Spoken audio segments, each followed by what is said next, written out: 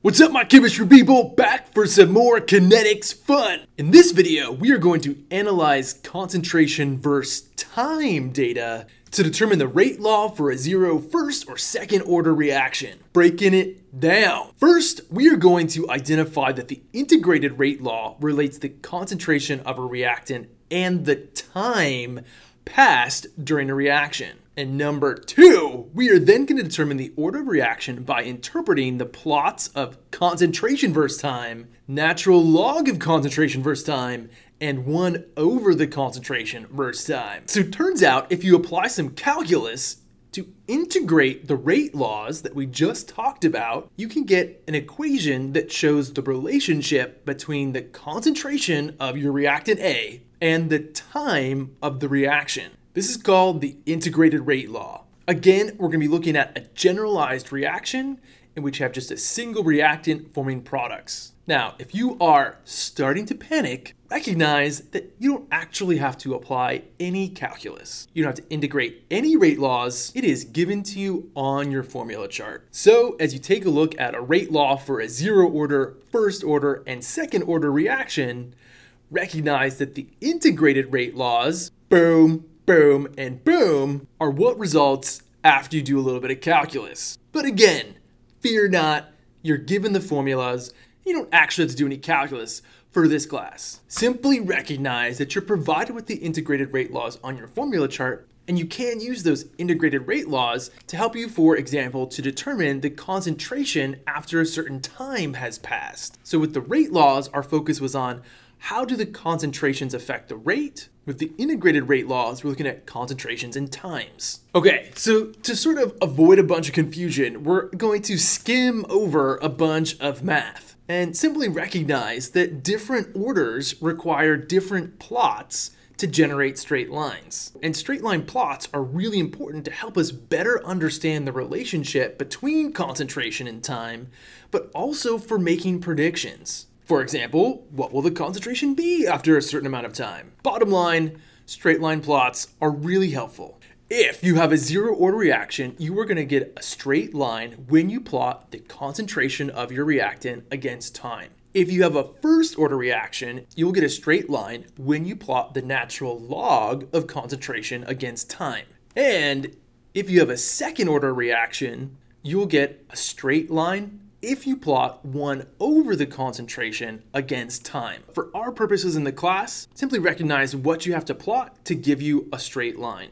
And then recognize if you are trying to determine the rate constant K from a graph, for zero and first order reactions, the slope is going to be equal to the negative of your rate constant.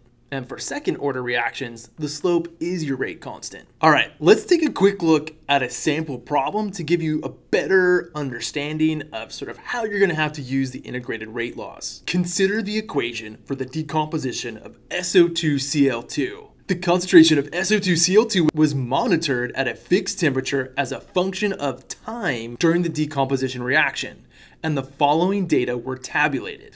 Boom! First, show that the reaction is first order. All right, to do this, we're going to use the power of our calculator. El poder de la calculadora. First thing I'm going to do, put these lists into my calculator. Gonna hit stat edit. For my L1 column, I'm going to put the time.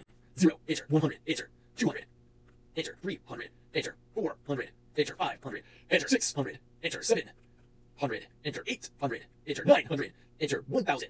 Enter 1100, enter 1200, enter 1300, enter 1400, enter 1500, enter. Next, I'm going to move over to my second column and enter the concentrations. 0.100, enter. 0.0971, enter. 0.0944, enter. 0.0917, enter. 0.0890, 0.0865, enter. 0.0840, enter. 0.0816, enter. 0.0793, enter. 0.0770, enter. 0.0748, enter. 0.0727, enter. 0.0706, enter. 0.0686, enter. 0.0666, enter. 0.0647, enter. All right, so now in my calculator, I have time and concentration. that I could easily plot and determine whether or not it's zero order. But I also want to plot the natural log of concentration against time and 1 over the concentration against time to see if it's first or second order. To do that very easily, I'm just gonna move up to my L3 column and tell my calculator to take the natural log of all of my L2 or concentration values. Boom! Gotta love the calculator. And for my 4th column, I'm gonna tell my calculator to take 1 over all those concentration values in my L2 column. Boom! Now, this is a graphing calculator, so we can graph it. Second stat plot, enter. Our first stat plot we're gonna turn on, and we're gonna say it's gonna be L1, and we're gonna say our X list is gonna be L1, our Y list is gonna be L2. So concentration against time. Second stat plot. Let's also turn on stat plot number 2. Except this time, let's keep the X list our time, but let's make the Y list our L3 values. So now we're gonna plot the natural log of concentration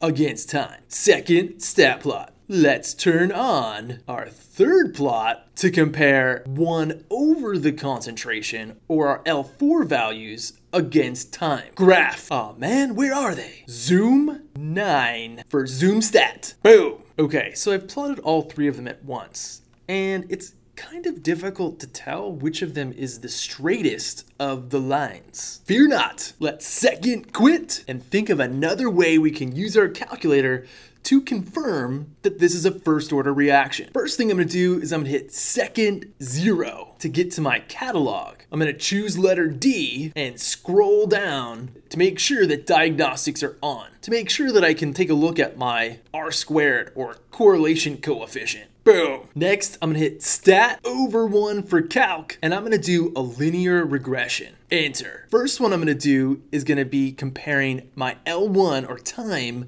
against my L2 or concentration. So I'm gonna just hit enter, enter, enter, enter until I get down to calculate, put enter again. Boom. All right, I'm gonna grab this. This represents our concentration against time, or zero order. Our correlation coefficient is pretty close to 1, 0.996. But let's check out first order. Stat, calc, linear regression. L1 against L3, or natural log. Calculate. Ooh, check out the correlation coefficient here. Notice when we plot the natural log of concentration against time, our correlation coefficient is much closer to 1. The data is far more linear. But let's check second order. Stat, calc, linear regression. L1, L4. This is gonna plot 1 over the concentration against time. Calculate. Ooh. All right, so now take a look at the 3 correlation coefficients. Zero order, concentration against time. First order, natural log of concentration against time. Second order, 1 over the concentration against time. Our most linear plot would be natural log of concentration against time. Correlation coefficient closest to 1. Most linear, reaction is first order. Boom, science. All right, so we've confirmed that this is a first order reaction using the power of our calculator. Let's now determine what the rate constant K for the reaction is. Be sure to include units. All right, I'm taking a quick jump to my formula chart, zoom in on the kinetic section. We're gonna use the integrated rate law for a first order reaction. Boom! Natural log of concentration at time t minus natural log of our initial concentration is equal to negative K times T. Now, you could choose any time that you wanted because K is a constant. I'm gonna use time 100 seconds. At that time, the concentration of my SO2Cl2 is 0.0971 molar. I'm going to subtract natural log of my initial concentration of SO2Cl2, which is 0.100 molar, equal to negative rate constant K, which is what we're looking for, at time t, or 100 seconds. Calculator. Natural log 0.0971 close parentheses minus natural log 0.100 close parentheses negative 0.0294 equals negative K times 100. divide each side by -100. K is equal to 2.94 times 10 to the minus 4 per second. Whew, rate constant, done. If the reaction is carried out at the same temperature and the initial concentration of SO2-CO2 is 0.0225 molar, what will the SO2-CO2 concentration be after 865 seconds? All right, again, we're going to use our integrated rate law. Now we've determined the rate constant at this temperature. So here is an example of the power of the integrated rate laws. We want to know, what is the concentration going to be after 865 seconds? We know that the initial concentration is 0.0225 molar. And at this temperature, we know the rate constant is 2.94 times 10 to the minus 4 per second. And again, we want to know the concentration after 865 seconds. Calculator.